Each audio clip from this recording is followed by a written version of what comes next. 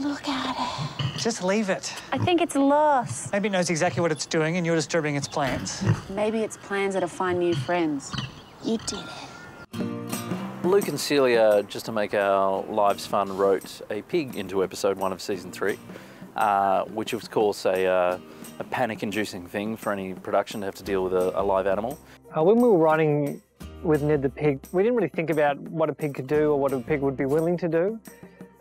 We just went off assuming that pig can be in a car, pig can stop on a dime, it's fine. And then we got to pre-production and they went, you know, pigs are notoriously hard to train and you need to get a TV pig, a special fancy magic TV pig that's gonna, pigs don't usually get in cars, that's not a normal thing. And we were like, oh no. Luckily, we found what we believe to be certainly the best pig in Tasmania, perhaps the best pig in Australia, perhaps even the world. His name is Ned, and he comes from Brightside Animal Sanctuary.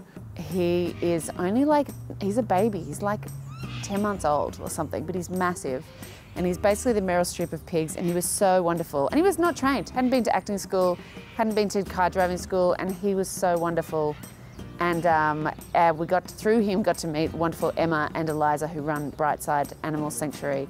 And Ned is a rescue pig. So he was actually a cruelty case. He was seized by the police. His owners were keeping him in a crate the size of his body. So he was seized one night and dropped off to us at 10 o'clock at night. So I think that was the start of a new life for Ned. But yeah, Ned did amazing work. He would often do things we did not expect. Oh no, you can't, Ned.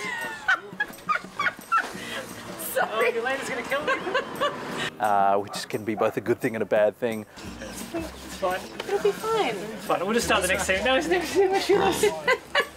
But his comic timing was often impeccable. Just write it into the script. Yeah. You've soiled yourself on the front. Anyway, so I've sold myself on the front. So what are we doing about this review? We'd largely make our scenes work around whatever Ned felt like doing on any given day. All the best. Yeah, okay. Good job, Ned. I'll pay you the $20 later. That was perfect. And he is one of our most talented cast members. I'm going to have to escort you to the butcher's now.